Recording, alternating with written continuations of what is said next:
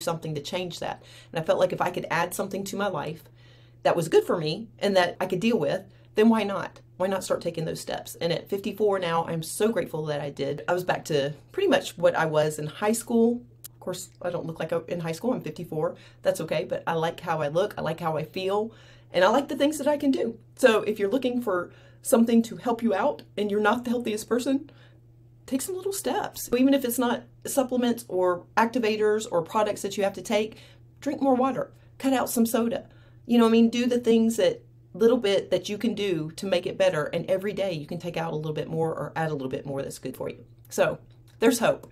If you'd like the list of the 5 things that I incorporated into my life to help me with my mindset, my health, and my walk with Jesus Christ, put list in the chat. And if you'd like to continue following me on my journey, just click that follow below.